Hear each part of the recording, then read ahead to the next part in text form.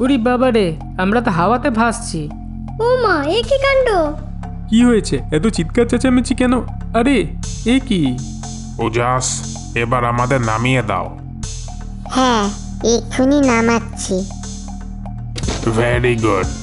আপনারা ঠিক আছেন তো? এসবের মানে কি? আমি তো কিছুই বুঝতে পারছি না। হ্যাঁ, আপনারা হাওয়াতে ভাসছিলেন, আবার নেমেও গেলেন, ব্যাপারটা কি? বুঝলেন না? এ তো আপনাদের উজাসেরই কাণ্ড। এ কি বলছেন? উজাস আপনাদেরকে এরকম করেছে? কিন্তু কি করে? হ্যাঁ, উজাস তো আর ম্যাজিক জানে না। তাহলে? কে বলল উজাস ম্যাজিক জানে না? উজাস, তোমার মা বাবাকে দেখিয়ে দাও তো যে তুমি ম্যাজিক জানো। এই তো আমি বাবাকে হাওয়াতে তুলে দিচ্ছি। আরে বাবা, এসব কি হচ্ছে? ও মা, এ কি কাণ্ড! উজাস, এবার বাবাকে নামিয়ে দাও তো দেখি। এই নাও, আমি তোমাকে নামিয়ে দিলাম। আরে এটা তো সত্যিই অবিশ্বাস্য। তুই এটা কি করে করলি রে উজাস? উজাস, তুই কি সত্যি ম্যাজিক জানিস?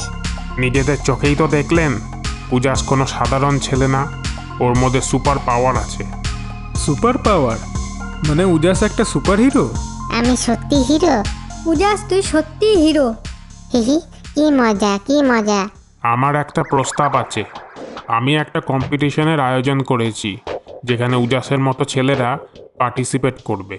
ওই বাচ্চাগুলোরও কি উজাসের মতো সুপার পাওয়ার আছে? হ্যাঁ, ওদের প্রত্যেকের মধ্যেই সুপার পাওয়ার আছে। আর এই কম্পিটিশনটা যে জিতবে, আমি তাকে একটা স্পেশাল ট্রেনিং দেব, যার দ্বারা সে তার নিজের সুপার পাওয়ারটা সঠিক ব্যবহার করা শিখতে পারবে। Special training super power control করার জন্যে? এ মানে উজাস কি পারবে?